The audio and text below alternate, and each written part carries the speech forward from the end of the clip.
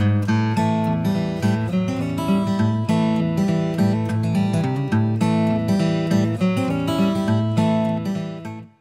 guys, and welcome to yet again another one of my videos. Today I'm going to be teaching you guys how to make the puff stitch cowl. Now this cowl is like really thick and honestly I love it, and even though it's the summertime I think this is great in preparation for like the fall and the winter. So as you can see, you can actually tie it and make it tight on the top, and it has a nice feel to it, and I think that the puff stitches really add like a lot of texture to it, so that it makes it look like you did a lot of work, but you really didn't. So we're going to start off with our materials needed. You can use any size hook, but I used a 9mm hook, as well as about 300 yards of yarn. Now, note, I used super bulky yarn, and I think this project looks best with super bulky yarn. However, you can use whatever kind of yarn you want.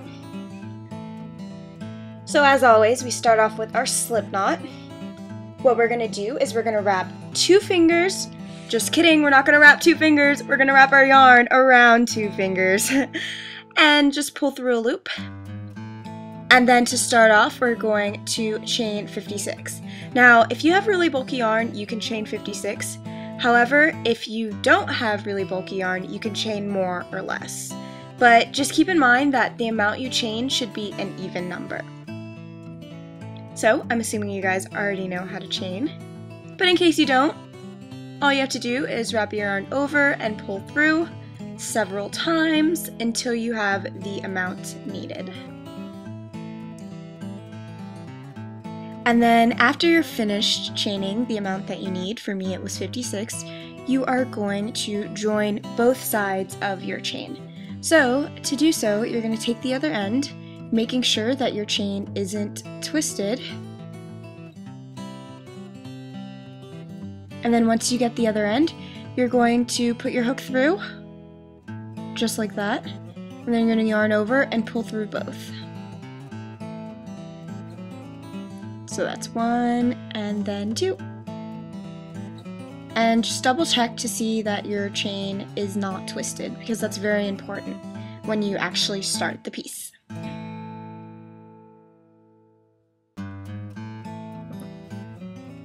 So we're going to move on to row 1, where we are going to chain 2 to begin with.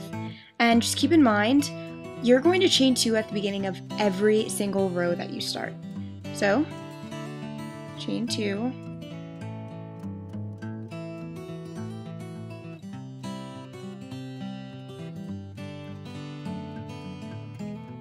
And then we are going to start our puff stitch, chain 1 in every other stitch.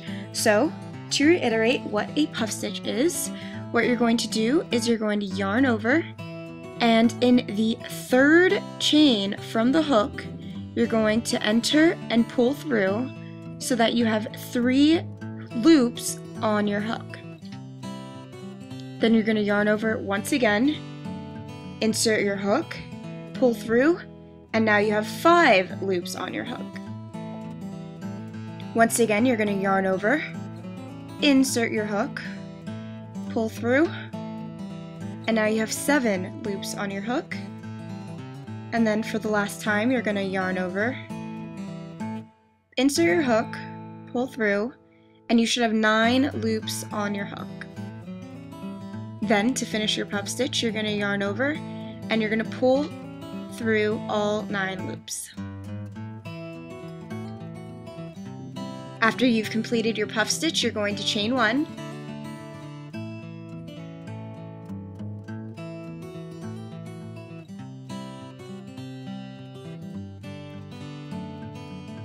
and then lastly you're going to skip the next chain.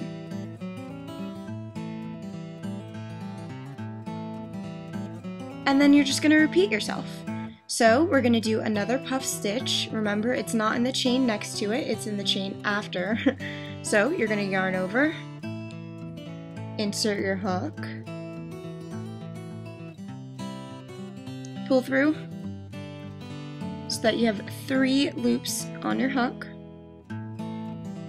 Then you're going to yarn over once again, insert your hook, pull through,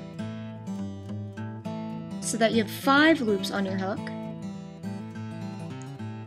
Yarn over, insert your hook, pull through, so that you have 7 loops on your hook. Then you're going to yarn over for the last time, insert your hook, pull through, and now you should have 9 loops on your hook.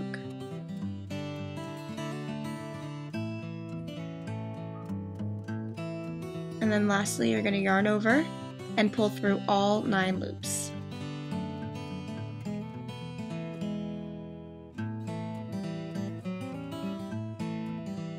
After you're finished with your puff stitch, you're just going to chain 1.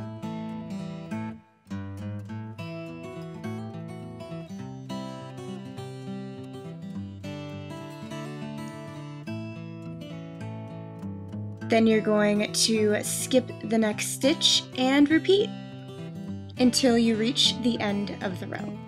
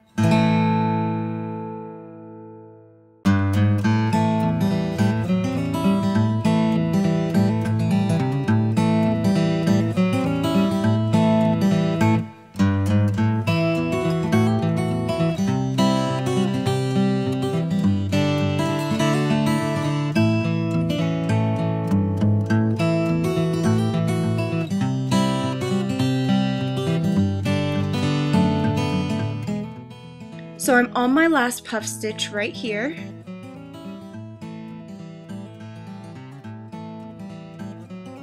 And I'm pulling through all 9 loops on my hook. Then I'm gonna chain 1. And to finish off my row, I'm going to slip stitch into the space that we created with the chain 2 at the beginning of our row. So I'm going to find that chain 2 space, and I'm just going to insert my hook, pull through, and then pull through the loop that is on my hook. And this is what your first row should look like, just a bunch of puff stitches. Cute, cute, yes.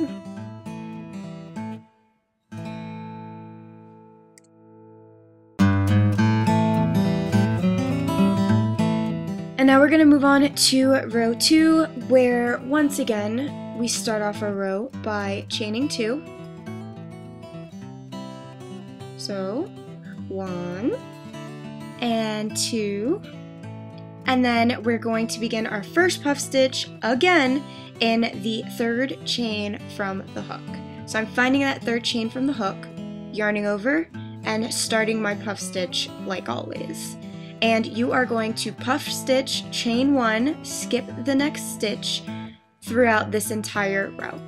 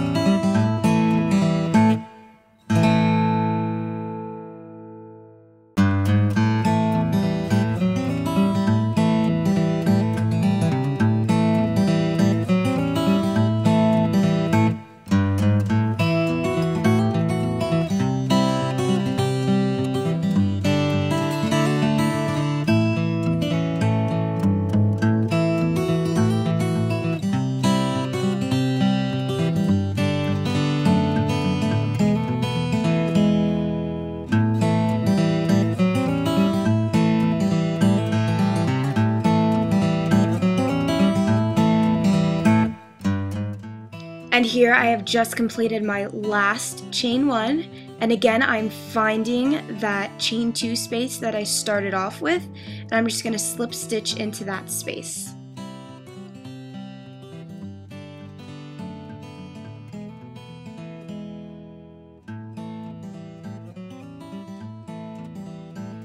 Next we're going to move on to rows 3 to 12 for me. You may have more rows, you may have less depending on how many or how bulky your yarn is, but regardless we're going to start all of our rows off in the same way, which is by chaining 2. So we're going to chain 2, find that third chain from the hook, which is where my thumb is right now. Then I'm going to start my puff stitch, and we're just going to do the same thing that we've been doing for rows 1 and 2. Nothing should change. And you're going to repeat yourself over and over and over and over again until you have the amount of rows that you want. Now I recommend doing more rows than you would for your normal cowl, because since there is a tie included in this cowl, it kind of scrunches things up a bit. So you're going to need that extra space just to make sure that your cowl will look good as a whole, instead of looking scrunched up and short and weird and yeah. So just continue on, and I'll see you later. Actually no, I'll see you in like a couple minutes. Okay, good luck guys.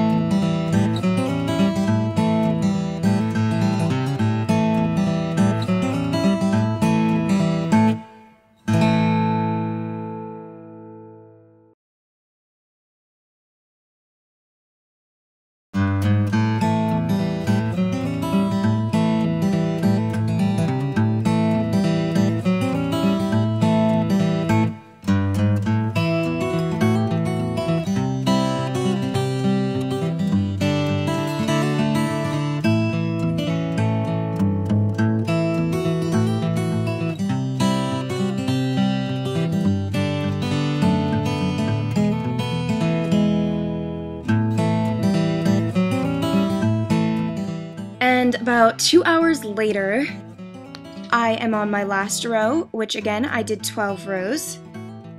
And I'm just finishing up my last few puff stitches. Never forget to skip a stitch. After you've completed your puff stitch in chain 1, it is always important to skip the next stitch. Rah. I can't express how important that is, or else your piece will look busted. So as you can see, I'm on my absolute last puff stitch of the piece.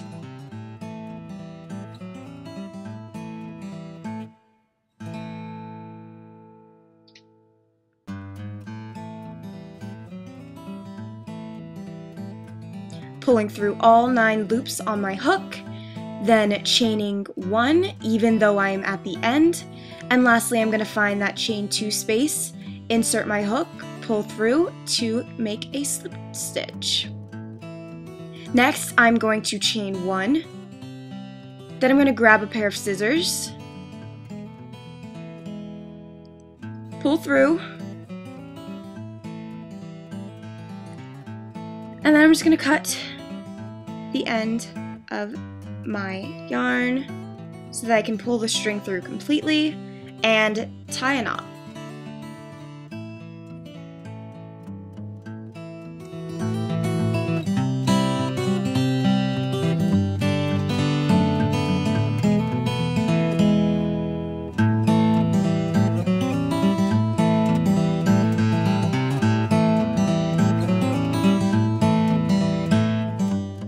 Next we're going to move on to the tie, which honestly is optional, so you don't have to do it if you don't want.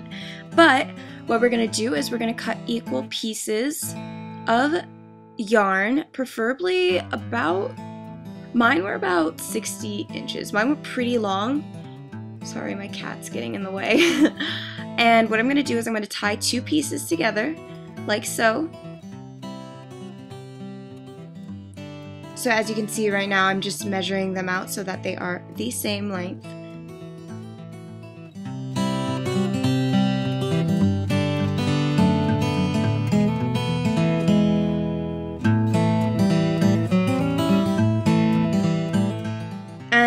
once you have your two pieces, you can tease your cat a little. Oh my gosh.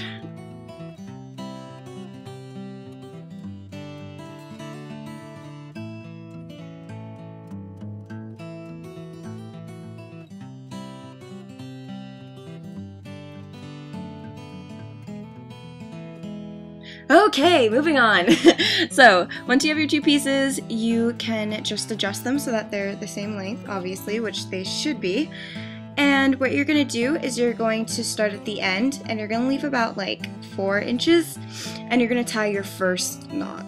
Now this tie is basically just tying knots all the way around. You don't really have to tie knots if you don't want to, but I'm going to tie a knot, and then I'm going to move down about 3 inches or so.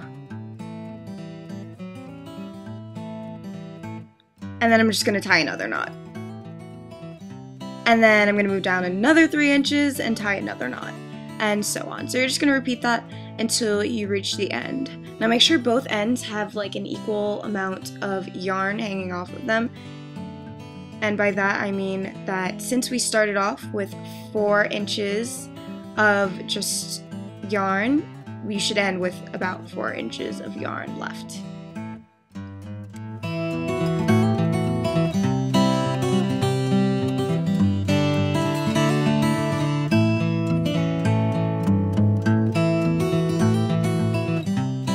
And once we've finished tying our yarn, or our last knot, we are going to take our tie and we're just going to weave it through the top of our piece.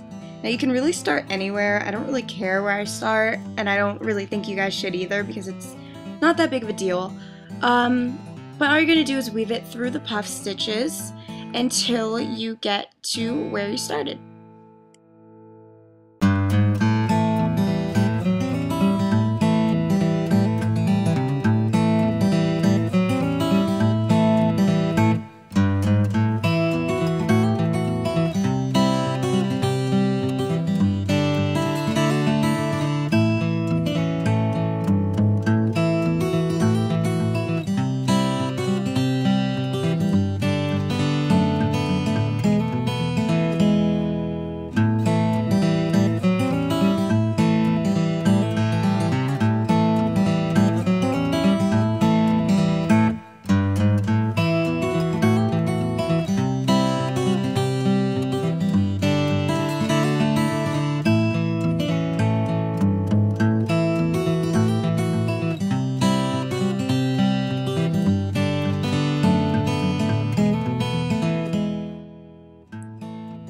And once you've weaved through and you've joined both ends together, they're reunited, we can start our tassels.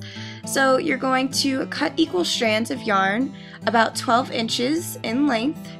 I cut about 10 pieces, all equaling 12 inches. And what I'm going to do is I'm going to locate the end of my tie. So that's where like my first knot was. As you can see, that's the end.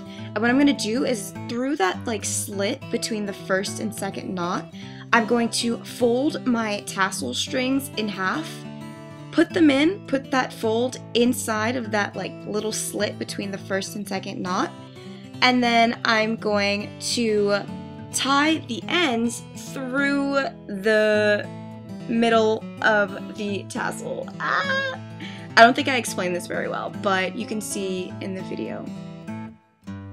So yes, I'm pulling through just to create a knot, and then also don't forget your other strings that belong to the tie. You're just going to pull those through as well. You're just going to tighten, and that makes your tassel.